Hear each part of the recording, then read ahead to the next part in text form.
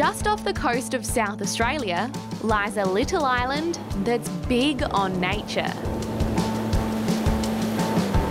Kangaroo Island is home to sea lions, penguins, koalas, and, well, thousands of kangaroos, obviously.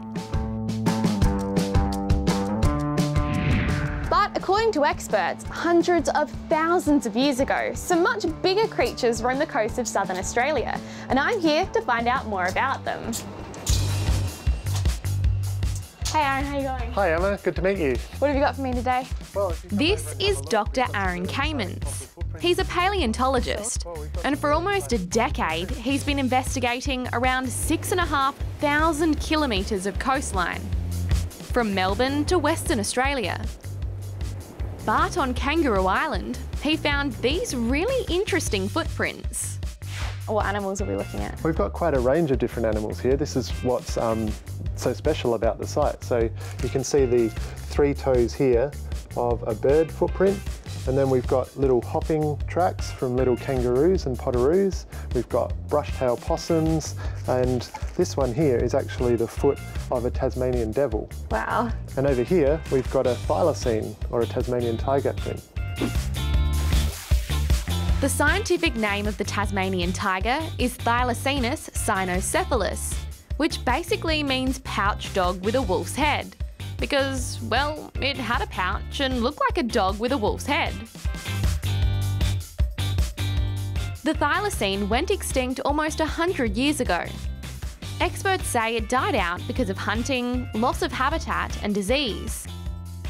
But over time, the thylacine's become a bit of an Aussie mystery, because there have been thousands of reported sightings out in the wild.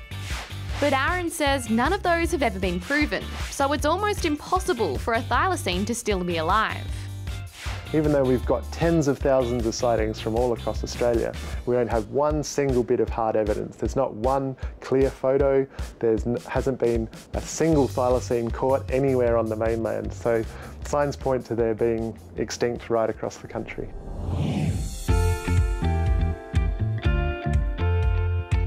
Another extinct animal Aaron found evidence of on Kangaroo Island was a diprotodontid. It was kind of like a wombat, but giant, around 2 metres tall.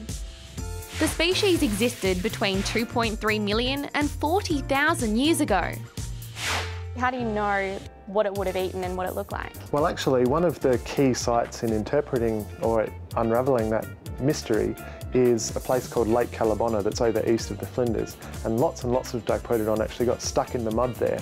So not only are there skeletons preserved, but sometimes we've even got gut contents as well.